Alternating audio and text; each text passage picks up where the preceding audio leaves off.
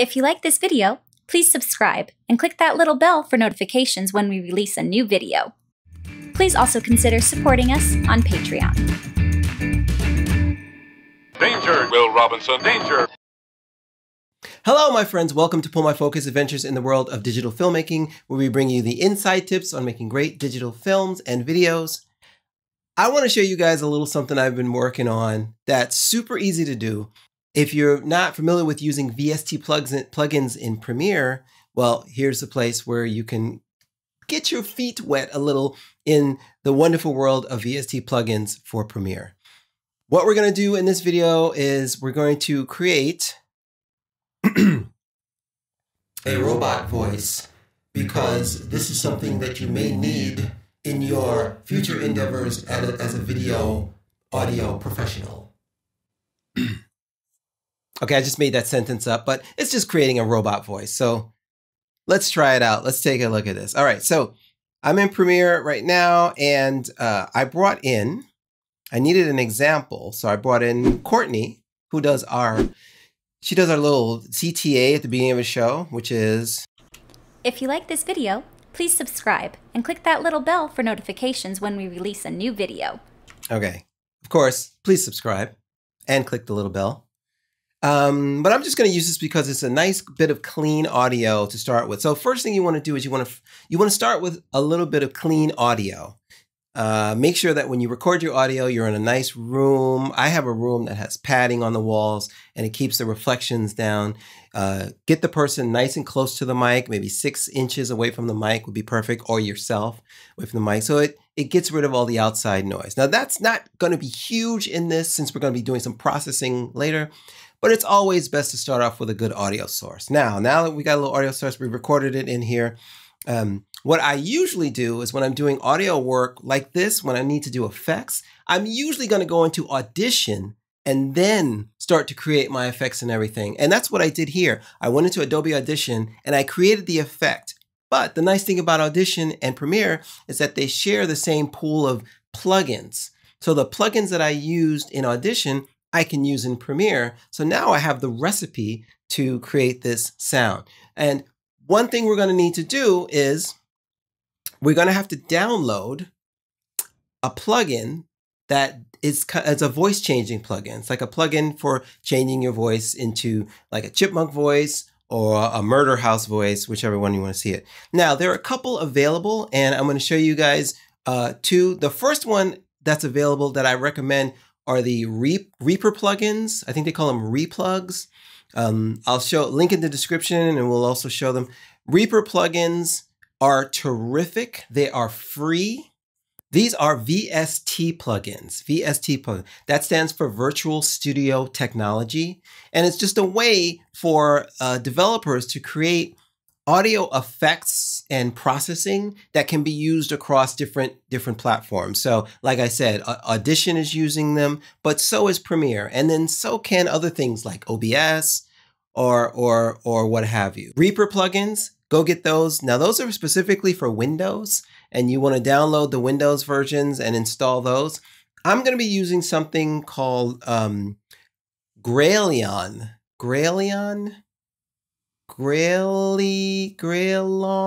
I don't know. It's by a company by Auburn, and they're free. It's a free plugin that you can download, Graillon 2, and it's a voice changing plugin. Although I would not recommend using this plugin outside of this. Your mileage may vary. I've had that plugin crash OBS. So if you're going to be using OBS, don't use this plugin. Use the Reaper plugins. If you're doing everything on Windows, use a Reaper. If you're doing some stuff on Mac and you want to do this particular example, the Graillon 2 plugin works just fine. I've tested it. Anyway, get that plugin installed. You're going to download it. You're going to get a package file. You're going to double click it and install the VST2 or VST3 plugins. Once that's on your system and you load Premiere, they're not just going to magically show up, and I'll show you what I mean. So we're in Premiere Pro right now, and I'm actually in my audio workspace. If you can see, I'm here. I've loaded my audio workspace, and then I've hit reset to save layout so that it looks just like yours. So if you want to follow along with me, just do that. Otherwise, the workspace just means it's a different set of windows that Adobe sets up for you that will help you in that workflow. So we're in the audio workspace. All right. If I've just installed the plugin, okay, after I've installed the package and everything, I got to go up into the preferences and go to audio. And under audio, you will see this button right here, Audio Plugin Manager. All right. So I'm going to have to click that button. All right. And it will list the current VST plugins that you have, whether they're AU plugins, VST3, VST2. It only lists the current ones. You have to click on Scan for Plugins, okay? And that will run a scan on your system to see what new plugins have showed up. Once it's scanned, you should see, I have it right here. I have two of them actually. Grailion 2 VST plugin, and it's working, it's ready to go. All right, that's how you know that it's available there. I'm gonna hit OK and hit OK. Now you're ready to use a plugin. So remember, whenever you install VST plugins in Premiere or in Audition, you have to scan the system and tell the application that the plugins exist. All right, now let's take a look. We have this. If you like this video. Okay, great. Okay, so the first thing I'm gonna do is I'm going to go to my audio track mixer, because I'm the kind of person who likes to apply effects on a track, not just on a specific clip. There are times when you do wanna maybe apply effect to a clip. In this case, I'm going to apply them to tracks so I can show you what I'm doing here. Here's the audio track mixer right here. And I'm going to hit this little button here, which is the Show, Hide, Effects, and Sends panel. And now I can fill up this panel with effects. And the first effect I'm going to go for is in my VSTs. Where is it? Oh, there it is. In my AU selection right here. Grailion. I hate that name, Grailion 2. So we're going to throw that effect in there. All right. And if I double click it, that brings up this interface here. All right. So this interface is pretty cool. I won't go too deep into it, but basically this guy right here, the pitch shift, that's what you want to go for. So just before we do that, here, let me back out, and here's something that I like to do. If I'm going to be editing this clip, instead of hitting, if you like this video, please subscribe. Spacebar and then dragging the back, hitting spacebar, dragging it back, I'm going to create a loop. Okay, so if I just go to the beginning of the clip, hit I for in, and then go to the end of a section of the clip and hit O, I've created an in and out point on the timeline. And now, if we go to this panel here, which is in our program panel, I would like it to play in a loop. And notice I have a loop playback button here. Now, if you don't have that loop playback button, click this plus key here, go to the button editor, find the loop playback button, which is, where's the loop playback button? There it is, loop playback right there. And you would drag this to your menu bar. So you would click and hold and drag this to your menu bar. Say okay. Now notice there's a lot of neat buttons here you can play with. Some are for closed captioning. This is for safe. Oh, a safe margins button. I did not know that button existed. I will be adding that. That's cool. But there are a lot of neat buttons here that you can add for convenience. Now I have safe margins on and off. I didn't know that was there. Woo! All right, so I'm going to turn this loop playback button on. Notice it's toggled on. And now when I play, it will loop. This video, please subscribe and click that little bell for notifications when we release a new video. If you like this video, so now I can work on the audio. It will loop and loop until I lose my effing mind. But that's okay. That's what I want. All right, so let's double click on this, on our Grailion. Now, here's how it works. It's really simple to make that robot voice. First, I want the natural voice, the dry signal, what's called the dry signal, to play. But then I want the wet signal, which is the processed voice, to also play at the same time and be a different pitch. So if we just play right now, subscribe and click that little bell for notifications when we release a new video. It's actually playing one one voice because this comes defaulted as like almost -7. If I do this is around -5 pitch, right? I can pitch it up. Watch what happens when we play it and do it. If you like this video, please subscribe and click that little bell for notifications when we release a new video. If you like this video, please subscribe and click that little bell for notifications when we release a new video. So let's make it let's make it a little, let's make it like -7 somewhere around there and press play. If you like this video, please subscribe. All right, that's cool. So already we've got like the, kind of this robot-y thing going on, all right? There are a lot of other settings you can play around with in here. There's the lead voice, there's the cut, there's the there's smoothness things, there's correction things, a lot of neat things in here. This is the dry versus the wet mix. So this will allow me to bump it up +6 or minus. So if we play with this, click that little bell for notifications when we release a new video. That's only the robot voice. Please subscribe and click that little bell for notifications when we release A new video. If you like this video, and that's mostly the dry voice. So you can play around with this setting here. I'm going to pull this down a little bit. Please subscribe and click that little bell for notifications when we release a new video. If you like this video, please subscribe and click that little bell for notifications when we release a new video. That's cool. So that combination of pitch versus how much of the dry versus the wet comes out, you can tune it up and play around with it, and you can get a nice little robot voice happening. Now, this video, please subscribe. Okay, we're not done yet, so we want to add a little polish, little other things, some other things. One of the things I do want to add is single band compressor, a compressor, because I want the voice to sound. I want to reduce the dynamic range of the voice so it sounds more like a robot.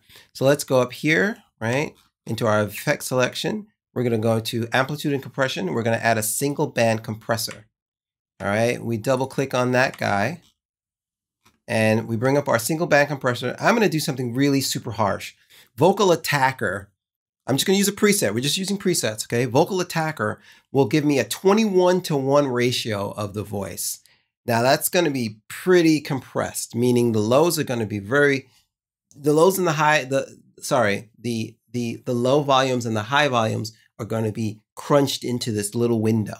Okay, and that should be good enough for me to come out with something that sounds like this. If you like this video, please subscribe and click that little bell for notifications when we release a new video. Notice how the volume stays consistent within this range here. If you like this video, please subscribe. Okay, so that adds a little more robot-y voice. Let's add a little more robot-y things, and let's add a parametric equalization. I can't talk today. So we go up here and we go to filter and EQ, and we're going to add a parametric equalizer. All right. And once again, I'm adding a lot of these plugins because they have presets that you can play with. Feel free to play around with this in your own time. All right. We're in the parametric EQ. And to start off, I'm going to choose just vocal enhancer. Vocal enhancer, what it does is kind of cuts the lows and it sweetens the highs. And this will depend on the input signal that you gave it. This will depend, what you use here really depends on what you gave the system. So if you gave the system, you know, if your clip has very high sibilance, you might not want to go up so high. In my case, I think this will work. And click that little bell for notifications when we release a new video. Okay, yeah, it kind of smooths it out. If I used rap vocals, that's going to be really harsh. If you like this video, please subscribe and click that little bell for notifications when we release a new video. Yeah, so I'm going to go back to vocal enhancer. If you like this video. Now, one thing I do want to mention also is that the order of these plugins matter. I'm kind of just throwing them in willy-nilly, but the order does matter. So if you find, I may want the compressor to be last in the chain, okay? So that it compresses everything that's coming in. But just take note, they do matter. The order does matter, okay? And finally, I'm going to add a little analog delay, okay? So let's add a little analog delay here. So let's go into delay and echo and analog delay. And this one you can play around with also. I'm going to double click. We're going to use a preset, and there's a lot of neat things. And there's actually one called Robot Voice. I don't recommend it, but you can grab it first and then tune it so that it'll sound like this. Please subscribe and click that little bell for notifications when we release a new video. Yeah, that's not working for me. That's not working too much for me. I want like a slight little bit of a delay. Let's try. Let's try public address. If you like this video, please subscribe. Now, what I can do is, I kind of like that, but I want the delay to be closer to the delay being the wet signal, to be closer to the dry signal. So I'm going to, let's reduce, here, let's zoom in. Let's reduce the delay time, 149 milliseconds. Let's make it 50. And click that little bell for notifications when we release a new video. I love it. I love it. Notice how when I decrease the delay, the wet signal, which was the delay, not an echo. An echo is a continuous repeat. A delay is just once. It moved it closer to the dry level, which made it a little like this. If this video, please subscribe and click that little bell for notifications when we release a new video. And that's about it. A lot of concepts I touched on in this video, but you can play around with a lot of effects on here. You can add some reverb. You can add maybe another voice changer to make a low one, a middle one, and a high one. This is the start of the recipe for making cool effects, not just robot voices, but you know, bird voices and this and that and whatever. So hopefully that was fun. Thanks for watching. Make sure to check out pullmyfocus.tv for our companion articles that go along with these videos. If you have a question about anything that we do on any of our videos, just post it in the comments below. You'll see me in the next video, because if I say I'll see you in the next video, I'm actually not seeing you. You're seeing me. So make sure YouTubers change that around, because it's weird. I'll see you in the next one. I'm not seeing you. You'll see me. All right, never mind.